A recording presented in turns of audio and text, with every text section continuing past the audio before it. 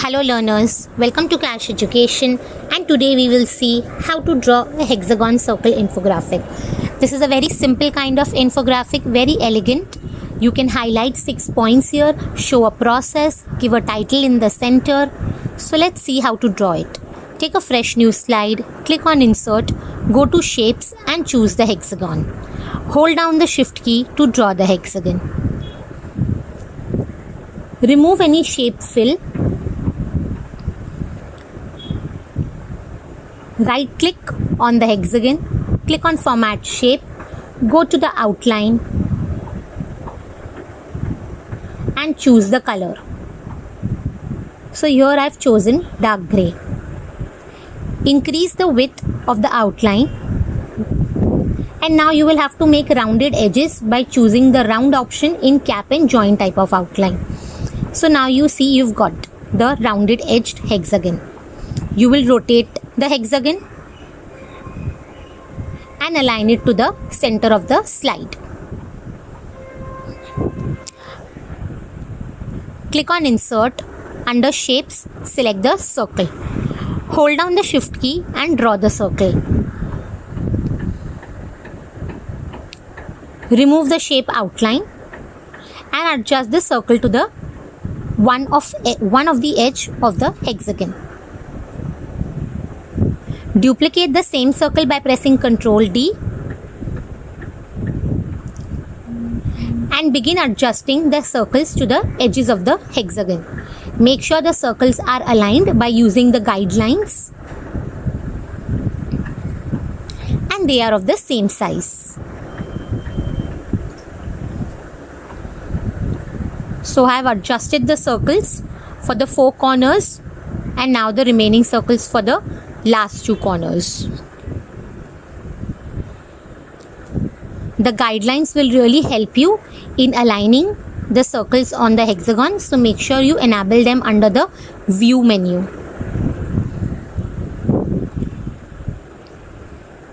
So now your circles, all 6 of them, you will click on shape options, go to shadow, and to any one of the circle you will start applying the shadow effect. You will adjust the transparency, the size of the shadow. You're going to increase the blur a lot and maybe some slight adjustment in the distance. Now you see that your circle, first circle, has got the desired shadow effect. You will click on Format Painter and select the next circle. Again click on Format Painter and select the next circle. This will help you in copying the same effect, the same shadow effect to all the circles. So you don't have to individually sit and add shadows to them. So now your shadow effect has been copied to all the circles. All you have to do now is change the color. So I'm choosing the first and the last circle. I have chosen them and given them the blue color. Now I'll select the diagonal circles, give them dark green color, and the remaining circles and give them the red color using my eyedropper tool. So now you see that my basic shape is ready.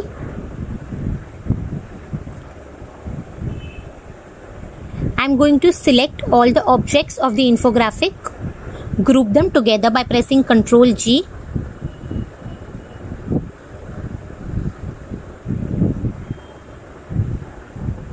And then ungroup them. I have my font ready. So now what I'm going to do is I'm going to adjust the positions of the circle the way I want them. You have to make sure that all your objects are aligned properly in the back or in the front.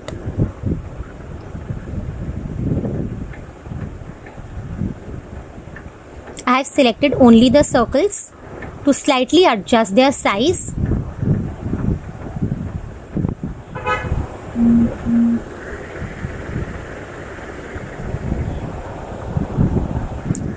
Now that the size is adjusted, I am happy with the small size of the circles. I am going to shift them back to the edges of the hexagon. So now the last circle is remaining.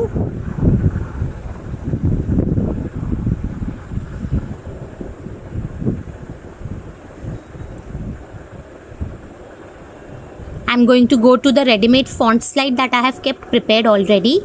I'm going to select it, copy it and paste it onto my infographic. There could be slight adjustments that you want to make. Now I'll start adding my title into it. Now you see that the title has been oriented in the vertical direction. So first I'll give the effects and change the text direction in the format text tools. I'll give it the right font. Make sure the font is slightly loose and then increase the size. So I have obtained the desired format for my title also. So now you've got the infographic. If you like this video, give it a thumbs up, subscribe to my channel. See you again next time.